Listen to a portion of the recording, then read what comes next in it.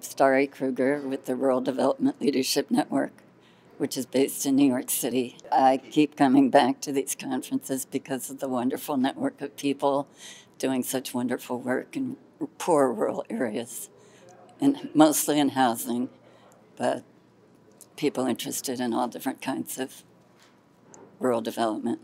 I got involved with rural communities by being part of the farm worker movement many years ago when the union was forming in California, and very briefly I was a volunteer organizer, but it was a great introduction to some of the issues in rural areas, and I think you can broaden them out in terms of exploiting people, taking resources out of the communities, and knowing how people that are considered disposable are essential.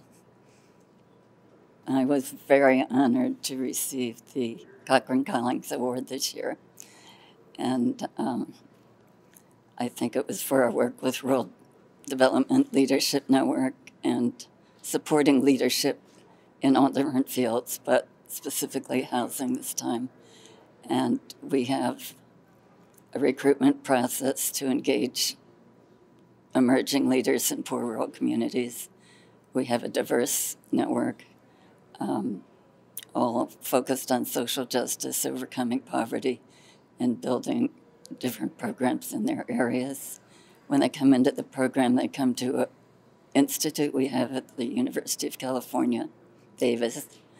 Then they go home and do a field project in their own communities for about 2 years.